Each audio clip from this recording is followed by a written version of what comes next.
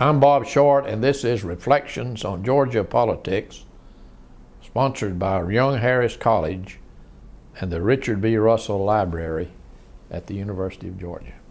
Our guest is Tom Buck, longtime Columbus lawyer and civic leader who served 38 years in the Georgia General Assembly. Welcome, Tom.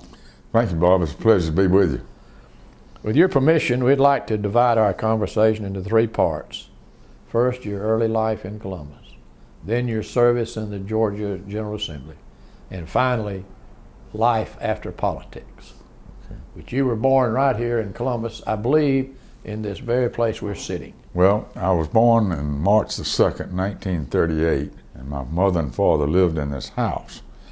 And we continued. I grew up in this area. I went to grammar school about 3 blocks up the road. I graduated from, got through grammar school, went to Columbus High School, which is about 3 or 4 blocks from where we are. Graduated from high school in 1955. Went to Emory University, got a degree, majored in political science. I stayed on at Emory for another 3 years and got my law degree, and fortunately, when I got out of law school, I had passed the bar.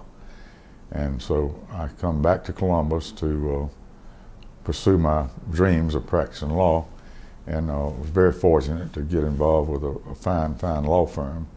And we had an excellent law practice, and was well known throughout not just Columbus, but throughout the state of Georgia. And I started practicing law with them, and like I said, in '62. '63 comes around, and I have to go off to the military. So I go, they make me, instead of being a JAG officer, I turned out being a combat medic, and wound up at Fort Sam Houston, Texas. But I was in the reserves, and I had to continue to go to reserve meetings, you know, in the summer, usually for 2 weeks, and then 1 week in a month. And finally, in 1966 was when I had the opportunity to get elected to the Georgia House. Right. But living in this area was quite an experience. I had a paper route that started up at the Winter Grammar School and went all the way down past the Bradley Museum.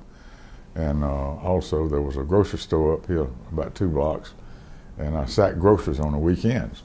And my father had instilled in me a strong work ethic. And he had a lot to do with my future and life and what I was doing.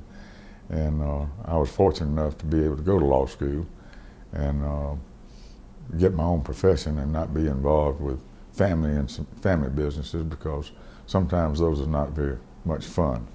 But the time of growing up in this area is fantastic. Now, when I moved here, my father still owned this place, and it had been used as an insurance agent office.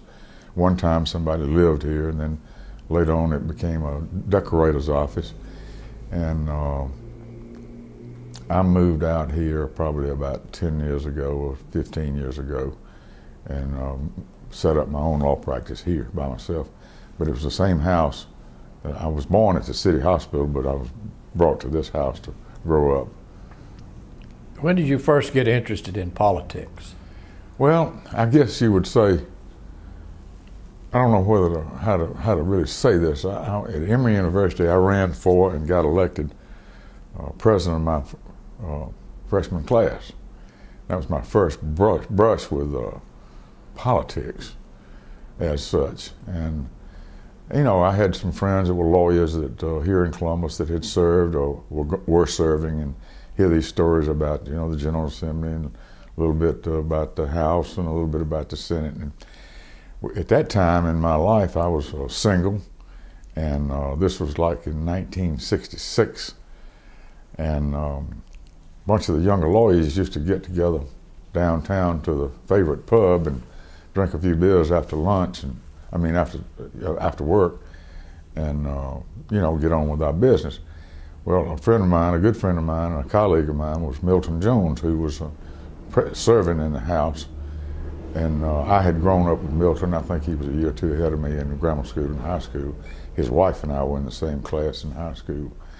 Anyway, Milton comes in to hear the guys sitting around and says, we got to find a candidate to run for the Georgia House. Representative Jack Brinkley is going to run for Congress. It's going to create an open seat. And we need to have some of our people in that seat. I need somebody to come up there and help me. And so we go around the room, and everybody in the room, there must have been a dozen of us, said, no, I can't do it. I've got 2 young children at home, or I can't afford it, and, or my job won't let me do this. And so it gets to me, and he says, Buck, what about you? And I said, I don't know. I'd have to get permission from my bosses, because I was not a partner, I was just a junior in the law firm. And so I went back to the office and I talked to Mr. Howard Hollis, who had served in the state Senate, and told him what I'd like to do and what was going on politically in Columbus about Brinkley deciding to run for the United States House of Representatives. And so Mr. Hollis talked to the other partners in the firm, and we had a sizable firm. At the time, there were about 12 or 13 of us in that law firm. And the next morning, Mr. Hollis called me back and said, well, I'm going to give you the green light. I've talked to all the partners, and they think it'll be good for you, and it'll be good for our law practice. So the next morning, or that same morning after I got the green light, we had a press conference that afternoon, and this was in 1966, and we announced what we were going to do and qualified at the proper time and got elected. Did have opposition in that first term, but I got elected and went and was sworn in officially in January of 1967. Do you remember your first campaign? Yeah, at that time, people didn't spend the money or as much money to run a campaign on as far as advertising and whatnot as they do today. In today's world, it's just gotten where it's out of whack, in my personal opinion. But we had at-large seats. At that time, we had 7 House members from Columbus and 2 state senators. And my district that that ran for and got elected was an at-large, so I had the whole county of Muskogee as constituency. And then later we get to where reapportionment and whatnot, we went to single-member districts. But I went in, as I said, had the whole county. So my experience in the campaign was I had a pretty good family name. Our Buck family's always been very involved in civic affairs and supportive of things that have led to the betterment of this area. And I felt like it was something I could do to give back to the community, because they would have been good to me, my father, and my grandfather. And so I took it from there, and ultimately, during the election, when I found out I had opposition, the fellow running against me had qualified by petition. And I worked the whole county. I went everywhere. I went to residences and knocking on doors and subdivisions during the week, and on the weekends I might, go knock on doors and try to build up some sense of where people knew who I was and knew the name, knew the background, and had confidence enough to elect me in that particular race. And in that year, the Democratic Party in Georgia was a very, very conservative bunch, and very few Republican members in the House and the Senate. And I got qualified, got elected, and stayed there 38 years.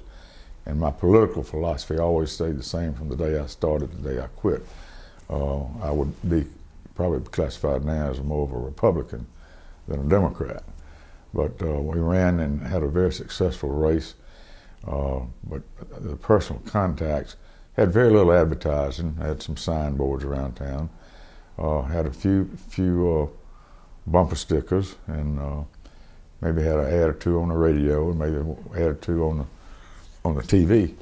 But it made me a better person to run for an at-large seat, because I got to know more people in this community. and fortunately, and met a lot of good people in this community, and they were very supportive, and were supportive all the time I stayed up there. So in 1967, you went to Atlanta to begin what turned out to be 38 years in the General Assembly. What was it like to be a freshman legislator? Well, I'll tell you this story. One of my partners in law practice told me after I'd gotten elected, he said, "Son, when you go up there now," he said, "keep your mouth shut, listen, and make as many friends as you can." And I subscribed to that theory, and it paid dividends over the years. And I even moved into, I think I've mentioned before, that in treating people, regardless of race, color, or creed, I had this philosophy, and I think it comes from my background and growing up, but I treated people like I wanted people to treat me, regardless of sex or political party or affiliation, and made many, many friends over a period of time I was there. And was very fortunate to kind of move up the ladder in a short period of time. I had a wonderful relationship with the late George L. Smith, who was Speaker when I went there, and at that time was a very historical time in the state of Georgia politically. We had to, General Assembly had to elect a governor. We had a joint, the way the morning started, we were all sworn in, and then we had to elect a speaker and a speaker pro tem and whatnot, clerk.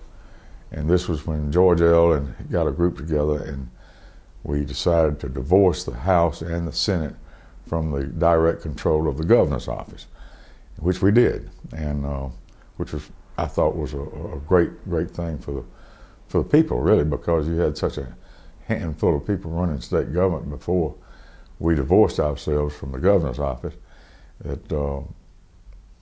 it just kind of left a bad taste in your mouth. Well, anyway, we had, on that first day, it was the second Monday in January, after we took the oath of office, and after we elected the speakers and speaker pro tems and whatnot, then we had a joint session with the Senate and a roll call vote on who you wanted to vote for governor. At that time, Lester Maddox and Howard Bo Calloway were the two candidates. Muskogee County had gone real strong for Bo Calloway. He was Republican, but Bo had been our congressman here in the 3rd District and was well known in this community and surrounding counties. And so when the time came for the roll call, I didn't have any choice other than to vote for, I thought at that time, Bo Calloway. And out of the delegation we had of 7 House members and 2 senators here in Muskogee, we had 1 member that voted for Mr. Maddox, and the rest of us voted for Bo Calloway. I would say George Busby voted for Bo Calloway, former Governor Busby. And that was a historical, very historical part of our history. And it was a new tone and a new day, the way the General Assembly operated and worked. And my first few years, I was just pretty much trying to learn what to do and how to do and who to do. And it paid dividends. I established an excellent relationship with Speaker George L. Smith, who was Speaker for several years until his death, untimely death, I might say. And he kind of boosted my career up to the point where when he left us, I had been placed, I had a chairmanship of a standing House committee. I was on the Appropriations Committee, I was on the Rules Committee, and also a committee we used to call the Green Door Committee, and which was a small group of inner sanctum that made a lot of policy. And so I have to thank, with deep affection, my relationship with the then Speaker. And of course, when he died, we had to elect a new Speaker, which at that time we all flew down to Swainsboro. I say we all did. Most of the members of the General Assembly either drove or flew. I was fortunate, I got to fly. And it was a big, big funeral, and I'd been to Swainsboro before to play in a golf tournament down there, and had gotten to know George L. pretty well. But when he died, then the race was between Tom Murphy and George Busby. And so we get home from Swainsboro, and I get a call from Sloppy Floyd, who was a chairman of the Appropriations Committee in the House, and he came from Tryon, Georgia, up in North Georgia. But he was a great friend of the speakers and others there that were in leadership positions. And I get this phone call from Sloppy Floyd, and he said, "Boys, a deal's been struck." Said George Busby's going to run for governor, and Tom Murphy's going to support him in that endeavor, and Tom Murphy's going to run for speaker, and George Busby's going to support him in that race. And so that's how we got home, and we get this phone call. Well, I had known Mr. Murphy. I, never had really much dealings with him at the time. At that time, he was Speaker Pro Tem, and my friends and I get on the phone, and we call Mr. Murphy and to congratulate him and tell him we were all for him, and tried to get in on the ground floor. And my relationship with Tom Murphy was excellent.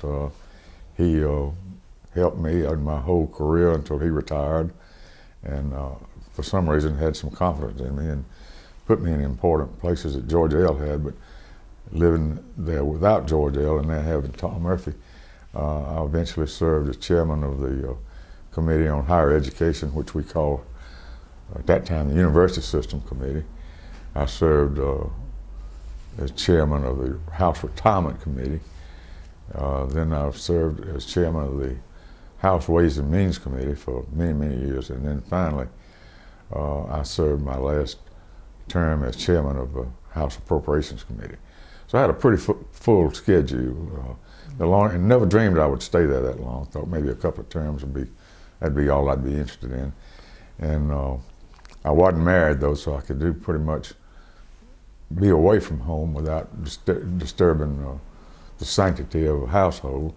But later on in life, I did get married, and I don't mind telling you, it sometimes, I knew it was time to come home, because I was spending so much time in Atlanta away from Susan and my family here in Columbus. Even though the legislature only meets 40 days, we used to say 40 days and 80 nights, but 40 days would sometime extend into 60 days, depending on recesses and whatnot. But I had a full career, and I made a lot of good friends. Let's back up a minute, if you will, to 1966 and the race for governor, in which you had some pretty heavy candidates in the Democratic primary, which was finally won by Lester Maddox. And then you had the race between Maddox and a Republican, Bo Calloway. Did you have a favorite in that race? Well, I guess I had a favorite, and it was Bo Calloway, because I knew Mr. Calloway and knew what he had done in the past and knew his family history, and he had been a congressman in this area, and so I had gotten to know him through that relationship. And so I guess, yes, I did, but I was still, I don't think I was being disloyal. Somebody would say I was being disloyal to vote for the Republican and not the Democrat. I guess it got down to personalities, and I was more impressed with Mr. Calloway and what he could do than I was Mr. Maddox. I always got along with Mr. Maddox. He was quite a character, and he always called me Iceman. He couldn't remember Tom Buck, but the family owned Buck Ice and Coal Company. He could remember that. So see Governor Maddox, even after he went over and was lieutenant governor, and I'd see him around, he'd say, "How you doing, Iceman?" I'd say, "Fine, Governor, good to see you." So I got along and respected, and I think Lester Maddox did an outstanding job as governor, a lot better than a lot of people thought he was going to do.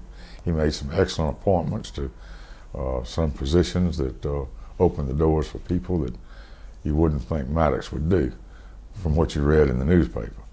But he performed pretty well. Before we get too far down the line, I want to ask you about your relationship with Speaker Murphy. Well, Speaker Murphy, when he took over as Speaker, the Speaker usually has the authority to name committee chairs and whatnot. So I was, of course, interested in hoping he was not going to do away with my job. And he called me one day and said, "Buck," said, "I want you to take over the House Committee on Higher Education, University System." He said, We've had Chapel Matthews here for a long time. Chapel's left us, gone. And I want somebody that can run the committee, but also is not committed to the University of Georgia and Georgia Tech. I want somebody that's independent from those institutions and said, you got your law degree in education, formal education at Emory University. So I feel like that you could do a job well done and still make sure that everybody was treated fairly. And I really enjoyed that chairmanship. You got to meet a lot of good people. We were dealing with presidents of universities and colleges in Georgia. The Board of Regents, which is made up of some outstanding people. And over the years, I got real involved in it. And then we put a new system in as far as financing higher education. And George Busby was governor, and he put me on that commission. And we came back with a plan on how we were going to allocate funds for different categories and different institutions. And, you know, I was happy as a pig in slop with that. I got to go to all the football games and sit in the president's box and, you know, and establish a good relationship with a lot of people that worked with the university system and at Georgia Tech as well as the University of Georgia. Murphy, that was a step up as far as I was concerned. It had a little more prestige than being chairman of the retirement committee. And then one day I get this phone call, and it's Tom Murphy, and he calls me Bucko. How you doing? And I wasn't doing too well. I was sick. I think I had the flu. And he said, the reason I'm calling is I want you to take over the chairmanship of the House Ways and Means Committee. And said, I know you, and I know how mean you can be, and said you can be the one that doesn't have a problem saying no to somebody, and that's what I need. And said Bill Dovo was the chairman at that time, and he has resigned to take a job with the Public Service Commission. And I said, well, Mr. Murphy, I said, I appreciate this. It's quite flattered, but I said, can I let you know tomorrow? Can I sleep on it? And I said, you know, I never served on Ways and Means. And he said, well, all right, said, sleep on it, let me know something first thing in the morning, because I've got to make a decision. And don't tell anybody that I've called you about this. And I said, no, sir. So I got home that afternoon late, got to thinking, well, Murphy had done a lot for me. And if he's asking me to do something for him, I've got to do it. So I called him at home in Bremen, got him on the phone, told him I thought it out and would be happy to take over that chairmanship. And which he said, well, I appreciate it, and said, I've got to make some other changes, and I'll let you know when you can say something about this to the public. So about 2 days went by, and he made the announcement. He moved Calvin Smyrie, who's from Columbus, in as chair of higher education, and then he took somebody, I can't remember, somebody else, and filled in. Calvin had a chairmanship of, I think, industrial relations at that time. He moved out of that, took over higher education, and Speaker Murphy put somebody else in for that committee at that time. And it's quite an experience chairing that committee. Tell us about the committee and what you do, what the committee did. You know, under the Constitution of the state of Georgia, and all your bills that are introduced that affect revenue and taxes are assigned to the Ways and Means Committee. And so you get a lot of visitors and lobbyists coming in to see you about certain pieces of legislation, and members. And what I did as chairman, we had I had a good staff that had worked in that committee, particularly a lady named Monty Sellers. She had been working in that as not just secretary, but you know, maybe a little more of a higher up job than that. But she probably knew more tax law related to Georgia than anybody else in the Capitol would. And so I had her to help me and show me around a little bit till I got where I was comfortable enough and felt like I could run the committee the way I wanted to run it. And didn't make a whole lot of changes, but we set up a subcommittee system where any legislation that was introduced that was referred to Ways and Means, I would set up 3 or 4 different subcommittees, and I'd assign the legislation to those committees, let them have full hearings, public hearings on the issues, especially those that were complicated or controversial. Some of the legislation was easy, you know. But we were very careful. We worked closely with the Revenue Department as to revenues and how they were coming in and from which source and whatnot. And it was an education in itself to see how state government was being funded and how it was being paid for. It was hard work, and I guess I was able to do that without causing any problems. And I thank Tom Murphy for giving me the opportunity to do that. But I think on top of that, the highest honor I ever received as far as being involved was being named as chairman of the Appropriations Committee, which was a real interesting and it's a full-time job, and but I enjoyed it. Let's talk about that. The appropriation process in Georgia actually begins in the governor's office. Is that not right? That's correct. With the budget estimate. That's right. Revenue estimate. Right. How does it go from there? Well, the governor's got floor leaders and whatnot in the House and in the Senate. And all revenue bills have to go through the Ways and Means Committee as far as any tax is concerned. But on appropriations, the governor would introduce a bill. We normally had two bills on appropriations. We had supplemental appropriations bill, which the fiscal year starts on July the 1st and expires on June the 30th. Well, sometimes we had some things we want to change, and so we'd have a supplemental budget bill that we would address first. And that would go through the process of passing the House Appropriations Committee, going to the Senate for them to do whatever they want to it, getting back into what we call a conference committee, where there are 3 House members, 3 Senate members that deal with the differences between the two bodies as to what the final version of the budget's going to be. And then we pass that, and the next we take up it's the same process. We take up the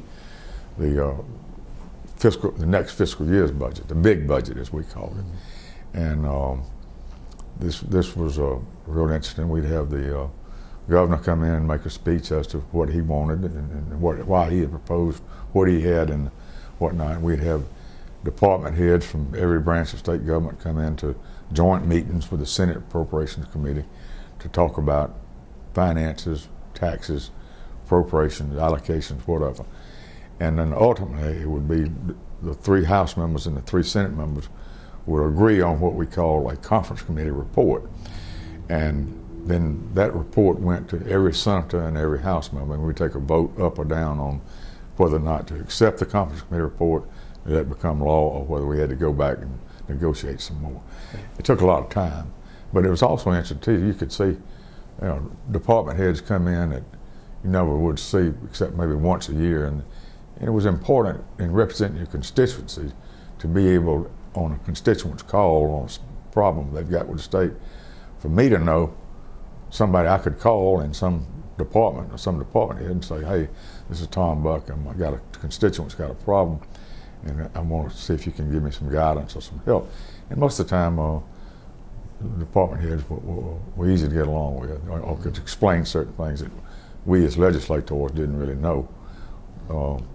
But it was a full-time job. I mean, the legislature's set to go for 40 days. They always recess. This year they've recessed 2 or 3 times because they're having a problem reaching an agreement on the budget. And with the present economic status that we are in right now, I can understand, and it's going to be tough on those guys to have to vote to hopefully not raise any new taxes, but to cut areas that need to be cut for the time being and still maintain state government at a good level, and including education. And you mentioned the Green Door Committee. Define that for us. Well, the Green Door Committee was not a real committee, but the Green Door Committee was kind of what I'd like to look at, and I say with affection, the good old boys that were on the Green Door Committee would really make a lot of the decisions that would go directly to the Speaker's office and also to the Rules Committee as far as what we wanted to do on this matter or that matter. It wasn't just confined to appropriations and tax laws. And there were probably about 10 to 12 of us on that, and we would meet behind the Green Door. As the media called it the Green Door, but it was really behind Tom Murphy's office in a conference room where we'd sit around the table and I think he liked to call it the policy committee more, which was not, it really wasn't a committee. But your leaders, like your chairman of Ways and Means, Appropriations, university system, whatnot, get together at the beck and call of the boss, who was Tom Murphy, and we'd sit there and go over certain things that we liked about what was going on here or what we better not do over there. And you could get a lot done with a smaller group. Right. And even though it probably was not wide open, you know, nobody could just walk in the Greenville room without permission. So. Right. You mentioned conference committees on the appropriations bills. You've served there. Tell us what happens in those negotiations. Well, what you find yourself in is the House has passed a bill on the budget. The Senate has passed a bill on the budget, which has its differences from the House's position on certain matters. And it winds up where the Senate disagrees with the House bill and the House committee disagrees with the Senate bill, so it goes into what's called a conference committee.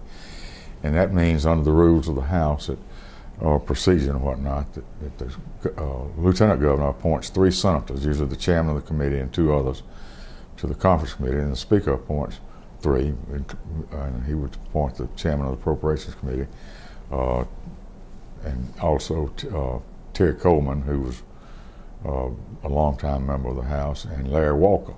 And I served on conference committees for, I guess, 28 years. I was on the Budget Conference Committee, which was quite interesting. It was a very powerful position to be in. You could do some things for some folks that normally nobody else could do, and I meant like getting some funds for a certain project in Columbus, Georgia, for instance, or getting money for earmarks. Yeah, earmarks, and which I don't know whether that's a good idea now or not, but it was an honor to serve on that and be involved in it, and the whole time I was there was Terry Coleman was on the conference committee, and Larry Walker, and me, and the way I was put on was because Bubba McDonald, who had been chairman of the House Appropriations Committee, decided he wanted to run for governor, and so there was a vacancy there as far as that position was concerned. So Tom Murphy appointed me to take Bubba's place on the conference committees, and you know, you had your supplemental conference committee and your regular budget conference committee. So, and it also taught you a lot about where money's going and who's spending money and what they're spending it for, whether it be DOT or, you know, certain money is already dedicated to DOT, Department of Transportation, the Revenue Department here, corrections over here, just a university system, who's getting what, even though the university system under the Board of Regents has got final say-so over what how they're going to spend the money that's appropriated to them. But it was kind of a high-profile position. How long does it take to negotiate a final budget? Well, when you've got when your financial situation is in good shape, meaning the economy, like it was up until about 3 years ago, and started going downhill, it's pretty easy because you had excess funding and no problems. And we would try to be responsible, but also accommodate things that we felt like needed to be funded, or more funded, or whatnot. Now, on the other end of the coin, when you find yourself in a position like we're in now, the budget cuts are going to affect higher education, they're going to affect public education, school teachers, state employees, public safety, you name it, even DOT. One thing that concerns me a lot, I've always been pro-law enforcement or pro-public safety. My whole legislative career, I believe strongly in maintaining the Department of Public Safety at its highest level. Now they're in the process of having to take cuts and cut back on what they're doing, which affects the safety of the public down the road. And I know they're trying to do the best they can with what they got, but you know, some things I think are more important than other things are. What I think is important may be you don't think so. You might think something else, but that's human. There's nothing wrong with that. But I'm just hopeful that personally that in the next couple of years that things are going to get back to where they used to be, and then if they do, then we can come back, or they can come back and address some of these cut problems that they're going through now. So it's not fun time to be in the Georgia General Assembly under these circumstances where you got to say no to a lot of people, and a lot of these people saying no to are your friends, and you know you just can't do it. And hopefully the general public and the voters understand, you know, that if you don't have it, you can't pay for it, because we have to live under what we call a balanced budget. We can't go in debt, or we sell bonds or something like that. But it's real tight right now. Everybody's talking taxes. Does Georgia's tax system need overhauling? Well, I'm sure that we've probably could create a special committee to study it and come back with some recommendations. I'm sure there's some things that have been on the books for a long time that probably need to be re-examined or examined to see if they're fulfilling the purposes of why it was put on, or what it's generating, or what it would do if you eliminated that program and put another program over here. So your tax situation is not a lot of people understand that, and no reflection on anybody's integrity or intelligence. But you know, you take an average legislator, unless he spent some time, he or she do not know that much about the tax structure in the state of Georgia or the budget process. So it's probably something that they might ought to take a look at. And I've seen in the news media this last several months since the General Assembly's in session that things have been proposed, and some tax increases in this area and some decreases over here, whatnot. But it's a bad time for. It's not the best time in the world for the state of Georgia as far as a financial situation is concerned. I don't think people understand that that when the budget goes up, you know, the revenues must increase, or you've got to cut the budget. That's right. One of the two. And it's a difficult. You can't give tax breaks in periods where that's the case, like it is today. I guess one response might be a more efficient government.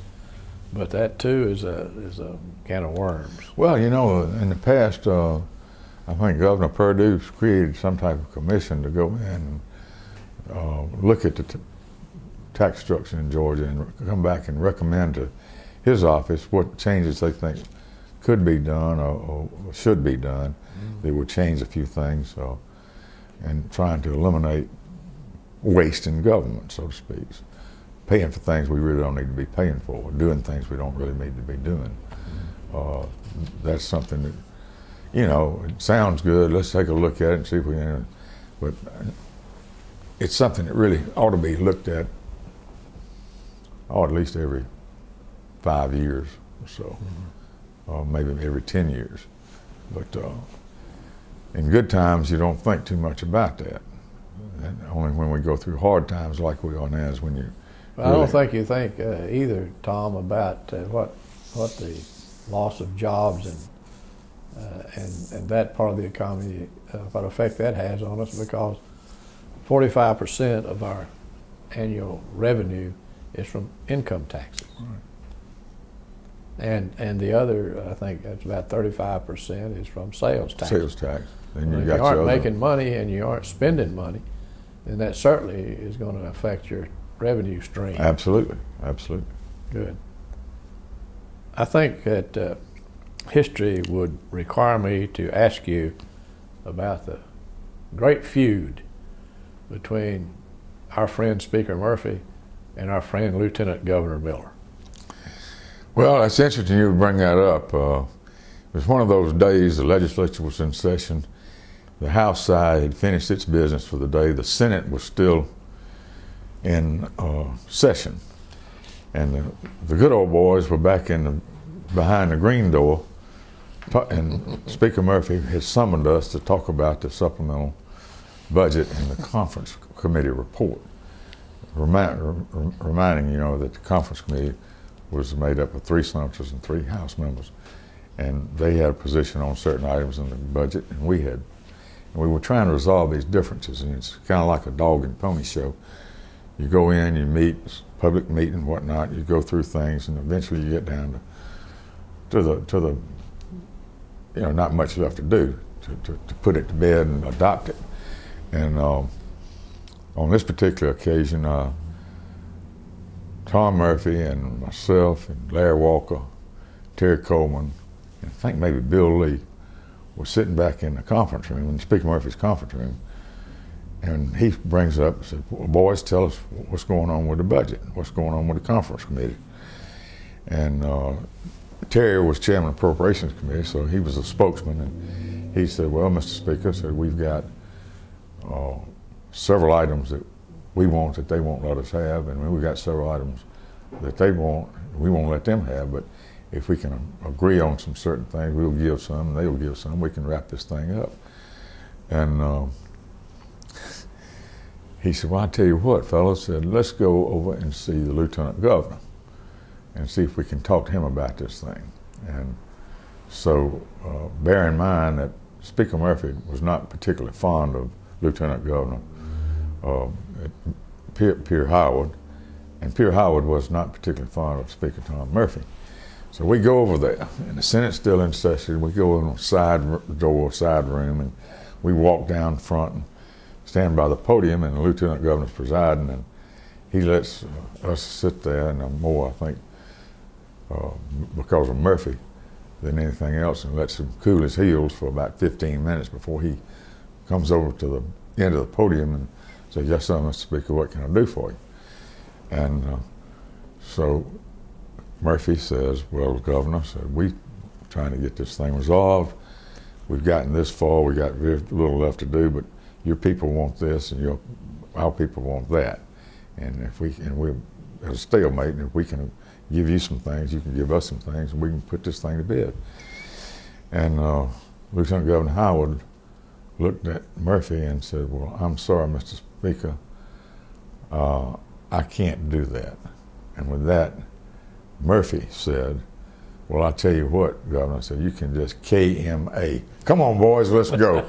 And we were like little ducks walking out of the Senate chamber back over to Murphy's office. But anyway, it got resolved in the next couple of days, and we went on to something else. But that was a funny thing to me that happened. You know Tom Murphy is probably as well as anybody. Did you find him as tough and insensitive as the media tried to make him out to be? No. You know, the media tried to make him look like a redneck lawyer from the country. And the redneck lawyer from the country was plenty smart. I think Tom Murphy did more for the state of Georgia than anybody I know of in his time that he was there. And he was hard-nosed, but he also had a strong religious background where he was good to people and wanted to help people less fortunate. And you could see this good side of Tom Murphy. I could, because I was around him a lot, that the media wouldn't pay any attention to. And there are a lot of things that he did for this state that would not be here today if it hadn't been for Tom Murphy. Like the Georgia Dome and several facilities, Turner Field, you know, some of these other big things. It didn't do anything to help him in his legislative district, but it helped the state of Georgia. And he had this ability to work well with people as far as race or gender. And if you noticed when he was Speaker, he had pretty much stacked deck as far as having certain people from urban areas involved in the committee process in a high position, certain people from the rural areas, certain situations with the black community and the white community, and the rich and the poor. So he was really, in my opinion, was unduly crucified by the media, but we got to accept it, and he got to accept it, and just didn't worry about it, because he was fair and square, to everybody. I mean, even the opposition party, he was, in my opinion, was always fair to them. Mm-hmm. And he could be a very gentle person. Were you surprised when he was defeated in 2002 after 28 years as Speaker? I was kind of surprised, but when you look at the census and you see where the districts are redrawn, which we are obligated to do by law every 10 years, that Murphy's district didn't look like it was the district he was going to have a hard time getting reelected.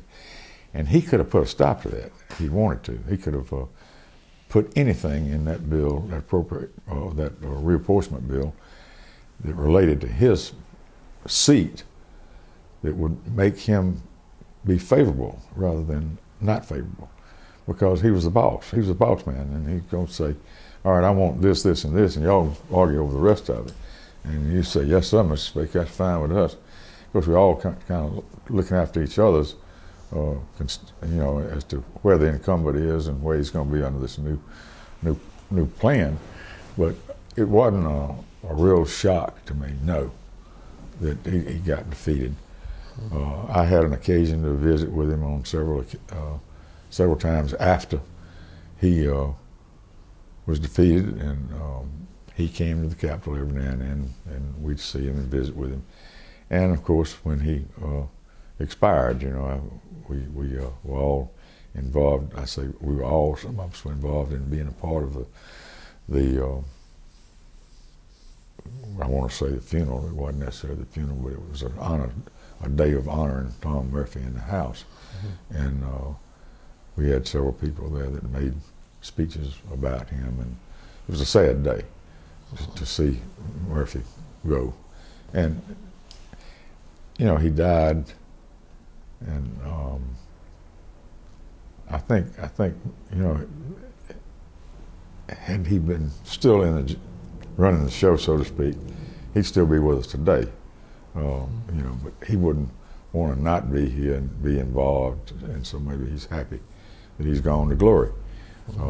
Had an occasion last week, a couple of weeks ago, they had a portrait unveiling of Tom Murphy in the Georgia House, and they invited some of us older fellows that had been there in his group to come up and sit, and it was nice seeing some Speaker Murphy's relatives, his granddaughters and grandson, his son, and his daughters, sons, and grandchildren, and it made you just think about the old man. You could just look at him and start thinking about different things that he had been involved in as far as I was concerned, or something that he had helped me with a project for Columbus or whatnot. What do you remember most about him? Well, I guess one of the things that I'll always remember is the cigar and the Stetson hat. In fact, he didn't smoke the cigar. He chewed on cigars, and so did Bill Lee at that time. And they would always steal cigars from each other. And but he would chomp on that cigar and finally get it down to just a butt, and he'd throw it away and then get another one and just start chewing on it. And then when he'd come into the Capitol in the morning, he always got there about 8 o'clock. And it was in, of course, January, and the weather was cold. He'd have a top coat on, overcoat. He had this big Stetson cowboy hat on. And he would put that thing and keep it on until he got to his office. He'd take his hat off and put it over in a chair. And I was thinking about that the other day when I was going through a closet of mine at home, and Tom Murphy gave me one of those Stetson hats one time, and he gave Crawford Ware, who was a long-time legislator from up in Hogansville. So Crawford and I had two Tom Murphy hats, and I'm not a hat man, never have been really a hat man, wear a cap playing golf. But, that's something I remember about him. It'll always stay in the back of my mind. Not this, that, or the other, but this was just a little levity. And you could tell him, you'd ask him a question, and he'd put that cigar in there and chomp on it a few minutes before he'd give you an answer. Now, he was thinking the whole time he was chewing. But he loved a good cigar. Did you ever have breakfast with Marcus? Used to go over to Marcus's about... That's Marcus Collins. Marcus Collins, former member of the House, chairman of Ways and Means, later Revenue Commissioner. He and Speaker Murphy were very close friends. I'd say they were probably closer than anybody over there. And they had this tradition where somebody would have a breakfast meeting every morning in a hotel room, and you'd come in there and eat some eggs if you wanted to, or some cake, coffee, or orange juice, whatnot. And they had it every morning, Monday through Friday. And you had to be invited to go. And I was always invited. And they had it at the old Marriott Hotel, which I stayed there for 20 years and then moved up to the new Marriott, stayed up there another 20 years. And so I just drive, it's on the way to the Capitol, just drive up and park and go in there and shoot the bull, and you'd see all kind of funny people or good people. And Murphy would always come in, you know, have a cup of coffee and talk to the guys that were in the room before he'd leave to go to the Capitol. But it was kind of a traditional thing. But I would try to get over at least twice a week. But I always went to the Capitol. Well, they have that thing set up where you could go in about 6:30 in the morning.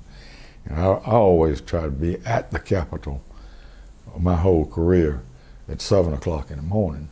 I could get more work done, especially when I had Ways and Means and Appropriations. I could get more work done between 7 o'clock and 9 o'clock than I could the rest of the day, because my time was moved doing other things. And so you could go by there, maybe get some feeling about what the topic of the day was going to be or what happened the day before. And Marcus was in charge of the food, and Murphy would come in, of course, and everybody would kiss the ring. And it was just a good way to start your day off, to come in there and see these guys. And I'm thinking about, you know, a lot of the older members that are no longer there would come by. Mm-hmm. And but you had to, you know, you were invited to come. You're not just drop in on your own. And you served with 7 governors. Yes, sir. Afraid so. Let's talk about some of them. What was your impression? We've talked about Lester Maddox, who had no governmental experience, who knew very few members of the legislature, who knew none of the department heads, agency heads. How would you rate his administration? Lester. You know, Lester, we know him as with his Pickwick restaurant and his axe handles and showmanship, like riding bicycle backwards. But Lester really was a better governor than most people give him credit for. And I say that in that he was painted a racist, but he really wasn't. And he made some outstanding appointments to positions that he had the authority to appoint. Some of his appointments were excellent and not what you would think he would do on courts, courts of appeal, Supreme Court, Board of Regents, things like that. And he was more, he liked to go out, he was kind of a showman, you know. And like I told you earlier, he called me Iceman. And we had one member in our delegation that voted for him. And he was the man that had to go to the governor for Columbus, Georgia. Not Tom Buck couldn't do anything, because Tom Buck voted for Bo Calloway. And so anyway, after, you know, he had some good staff, some real good staff around him, and you know, he was not a bad governor at all. I think each governor I served under had different. Of course, you and I have different personalities, but you take. I never did get very close to Lester. I never got close to President Carter, even though he's right down the road here in Plains. Got along super well with Joe Frank Harris. And he was Murphy's boy. Mm-hmm. And Joe Frank would pretty much walk the line on what Murphy wanted to do. And I guess you served with Busby. Busby was one of my favorites. At that time, I had known Busby in the House. He'd been majority leader. I'd been involved in leadership. And I just had this great feeling for him. And easy to get to, I mean, not get to, but to get in to see and talk about things. And just a hail fellow well met. And for example, if I wanted to go see the governor, I didn't have to go through the governor's outer office. I could go around the back way and come in and slip in and talk to George whenever I wanted to, and it was the same way with him. And I thought so much of him. He was good to us as a delegation and good to Muskogee County. And then the other one that I have just feel real strong about was Roy Barnes. Mm-hmm. And Roy was an outstanding governor, and quite frankly, he deserved a second term. But Roy's biggest mistake, he was trying to do too many things too quick. If you look back on the race for governor when she lost to Sonny Perdue, our present governor, if you look back on it, he could have withheld taking up the bill that changed the Georgia flag, put it over for his next term. He could have done some other things, delayed things, and it would not be so controversial that would get him in the posture where he got beaten. Mm-hmm. And but had the same kind of relationship with Roy as I did with George Busby. I could get in and see him anytime I wanted to through the back door. Mm-hmm. And that made you feel good. You could do stuff like that. Mm-hmm. And I don't think Sonny has done a real bad job as governor. He's inherited some problems that he can't do anything about, but he's a little bit different than Roy was and the others. I remember when Jimmy Carter got time for him to step aside, I went by his office on the second floor to go outside where they were going to have the inaugural services for governor. And there wasn't a soul in there with Jimmy Carter sitting in his office by himself. And I went over to speak to him, told him I enjoyed serving under him and wished him the very best in the future. But he didn't have anybody with him. He was just lonesome in there waiting to go out and turn the keys to state government over to somebody.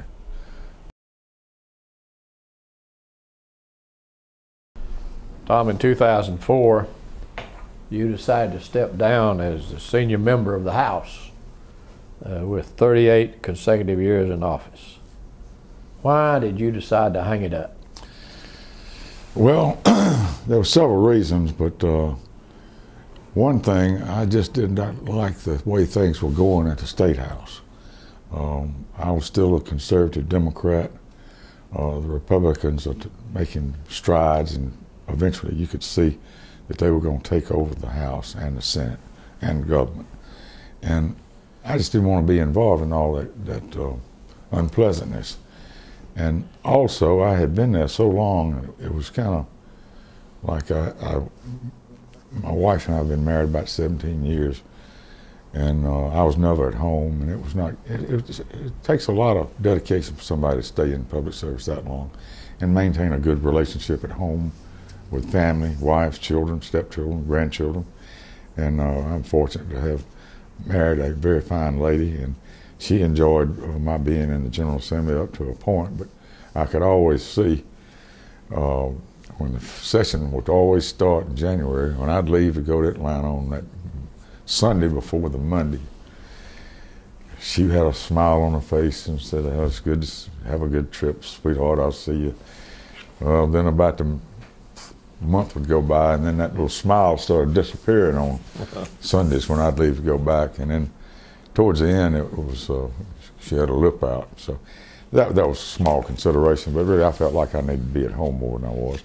And I was tired of it, and I could see it was going to be very unpleasant with the way things were going. I had been, I still am, a conservative Democrat.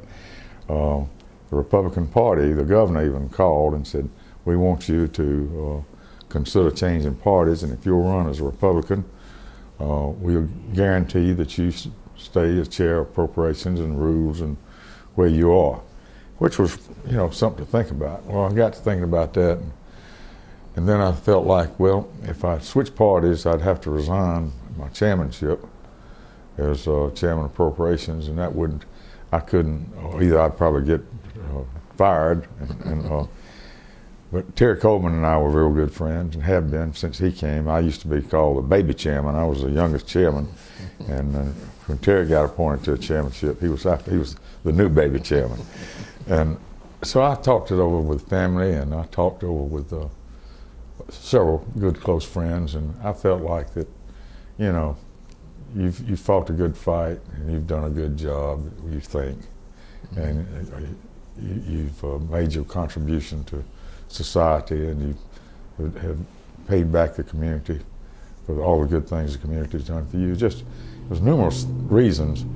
So I finally I talked to my dad, and he said, "Well, son, you know, maybe you ought to think about retiring." And 38 years, and a lot of my buddies were gone, you know, and all, and I still hope to have lived a wonderful life, and still hope I'll have some years ahead of me to enjoy.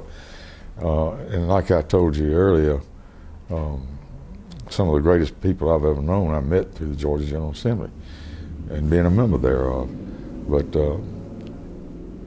it was a tough decision, but I think in the long run I went out on top.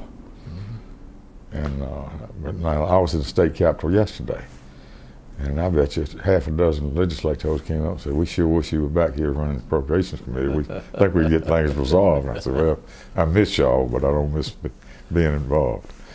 I don't have any regrets. And looking back, we've got a good delegation from Muskogee County, and I'm fortunate to have a wonderful relationship with all of them, and we have always maintained longevity. I mean, you know, Calvin Smyrie is from Muskogee, and he's been in the House probably about 34 years. And we've got Carolyn Hughley, she's a leader in the Democratic caucus. She's been there, we got 10, 15 years. We've always had people that stay there. And, you know, the longer you stay, the longer you either going to move up the ladder or you ain't going to get reelected. And so anyway, I don't have any regrets. As you look back over your career, is there anything you might have done differently? Gosh, Bob, I would imagine there are a dozen things I'd done differently, but without having given it any thought, I can't think of anything off the top of my head that would allow me to comment on some things.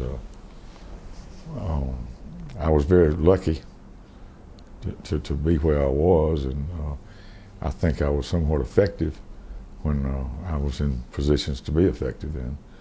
But I don't miss all the fussing and fighting. I told Terry Coleman this one time. I said, you know, the Republican Party would have a caucus about once a week.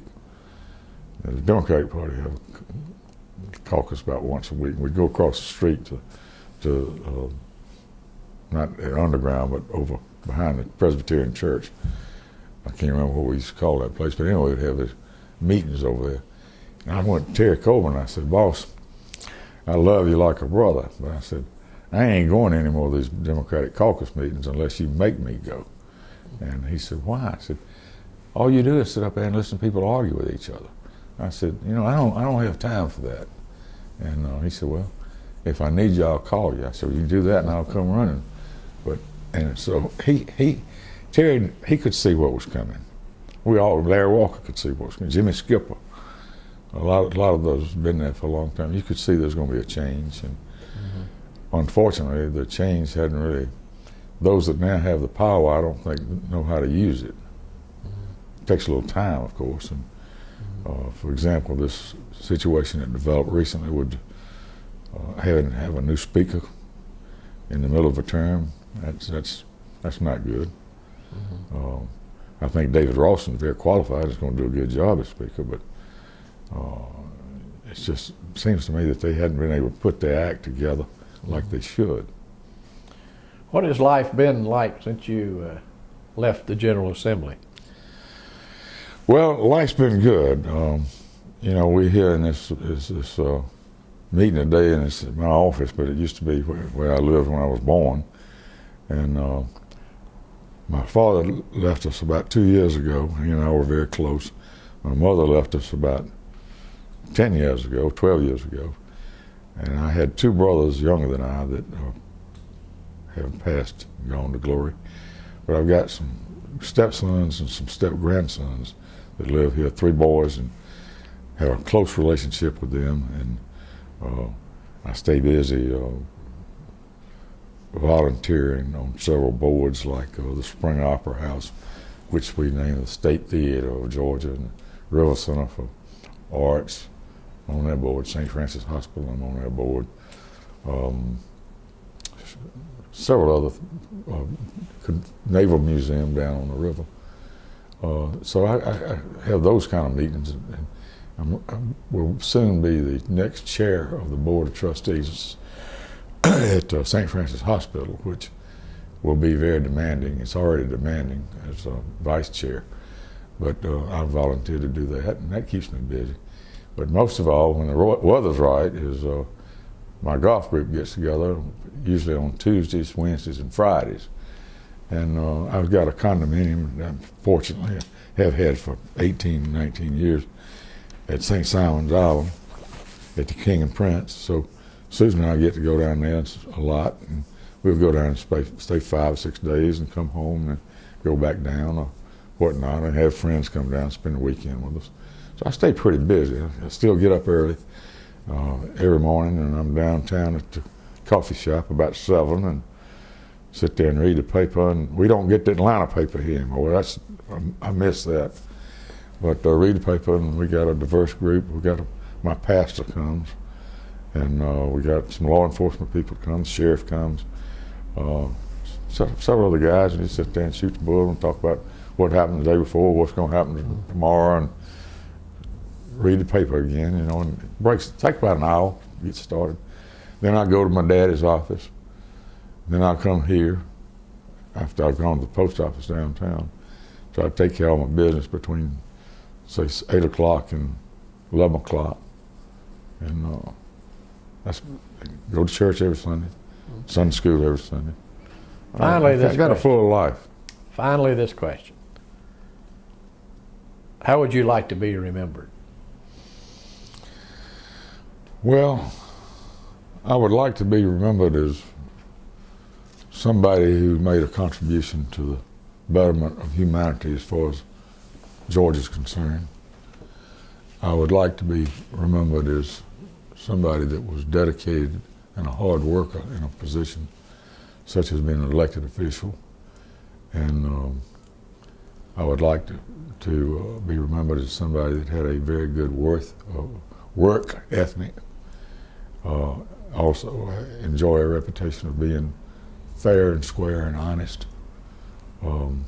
Several things I would like to be remembered, and I also like to be remembered as somebody that the people had my constituency had a lot of confidence in me and my ability, and had given me the privilege to have served for 38 years. So I guess I pretty much covered all that. Well, you certainly have earned that reputation. Well, you're kind. You're kind.